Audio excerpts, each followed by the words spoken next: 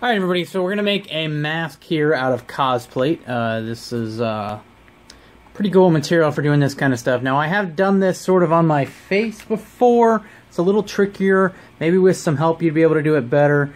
But yeah, as you can see, it came out okay. It would work for most cases, but the problem is to do it really well, a life cast is kind of a good option. This is a life cast that I borrowed from a friend. He has a model in town. It's actually Christina here, and she's going to help us with a couple different things. So we're actually going to use her life cast to do a full cowl. So without further ado, let's get to heating.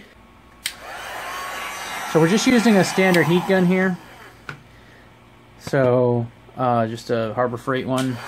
But we are going to be wanting to get it kind of hot, but I'm going to do this in stages. Alright, we're going to start with this brow ridge here. Now I've got it really hot. This is right at it's like a tacky stage. So it's starting to get a little tacky. And we're going to come in here. And now this would be pretty hot on the skin. I wouldn't be able to apply a lot of pressure.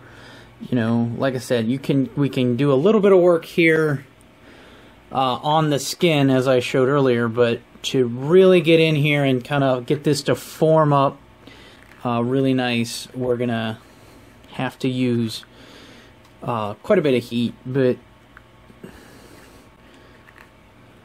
so let that cool down a little bit. So we're going to start heating up the side here.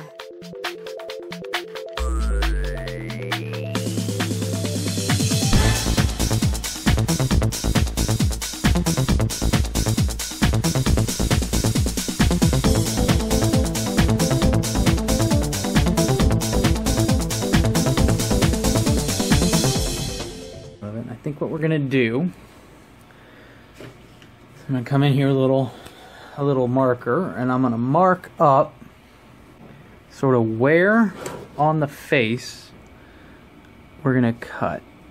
So we're gonna come down through here.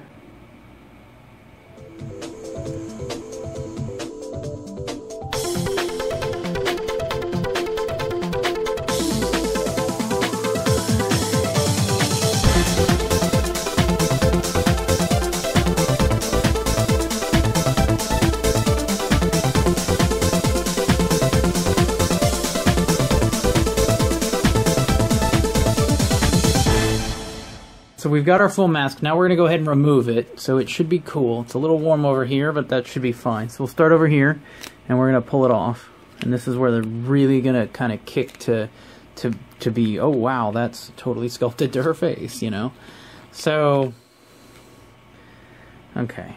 Well, let's get Christina out the way here. But as you can see, that took up all that contour to her face. So what we'll do is I'm going to get the head out of the way, get it cleaned up. So we're just going to use a pair of scissors to cut the outside edge. So, and this stuff cuts really easy and nice with a pair of scissors. Okay, so we got both of them cut out. This one's not as clean. We're going to clean that one up. This one also has a tear in it that because cutting with a razor knife is really tough because material is kind of tough to cut with a razor knife. It'll work, but it's not perfect. So I'm going to come in and clean this out with a pair of scissors, I think. And then we'll come in with the Dremel for this one. But I did get a little tear right here, and it's just a little too deep. So we're going to repair that using soldering iron here in a minute. So that's heating up now. So let's go ahead and get to the Dremel. We'll work on this eye over here. Okay, so we got the Dremel. We're going to work on this here with this, just the sanding bit here. We've been using this on it, had good luck with it. So let's go ahead and get in there and just clean that up.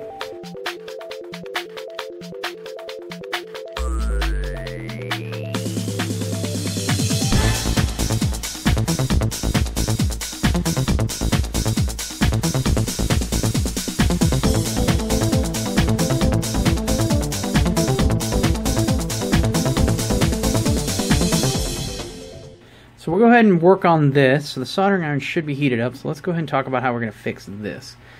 Okay, so I'm going to work on the back here, and I'm just going to heat this up real nice and slow right here. And I want it to get tacky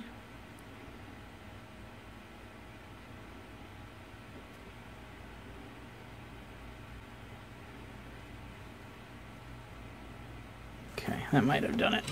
Oh, that was a bit of a stretch. Okay, so yeah. Hopefully you can see that. It was a bit tacky there.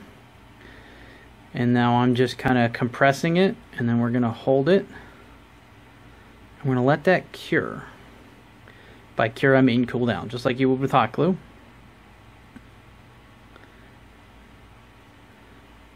And now the error is gone. Now I'm not worried about this little nub here. We're going to get rid of that. But as you can see, we repaired it. So I'm going to finish this eye, and then we'll get it back on the head, and I'll show you what we finish up there. Okay, so we have the mask done, and as you can probably see, there's a little bit of a texture issue where we sanded. That's not a big deal. It would show up when we painted it, but we're going to go ahead and get rid of that, and we're going to kind of reinforce the shape into it and let it kind of cool. Now that we've got everything cut, we're going to let it cool on the mask really well, get everything to just fit really nice, and then we will get it to painting it.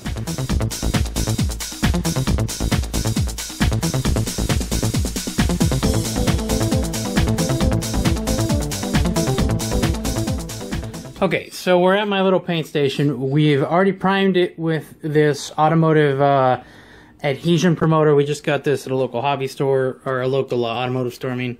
And it works pretty good. You can see it's a little cloudier now that we've got that on there, and this will allow us to paint it. So we put 2 coats of that on there according to the directions. You gotta leave a couple minutes between coats. And then we're gonna just airbrush it using, hopefully I have enough Createx black here. I don't have much left, so hopefully we've got enough. Okay, so we've got our paint in the airbrush now, so we're just gonna give it a paint. You can do this by hand, but obviously we want a really nice even finish, so we are going to use the airbrush, but it's not necessary.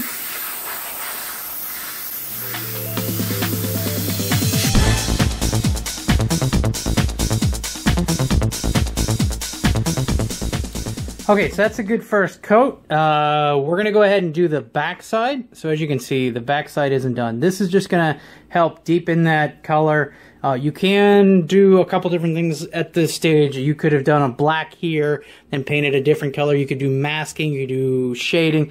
There's a bunch of advanced techniques you could use to just like paint the back rims black, then paint the edges a lighter color, and coat the entire back of it, and then flip over and paint it to get like dynamic shading and stuff. I'd have to refer you to my buddy Barry for all of that stuff, but for now we're just going to paint it black. I hope this quick example and tutorial gave you a lot of things to think about.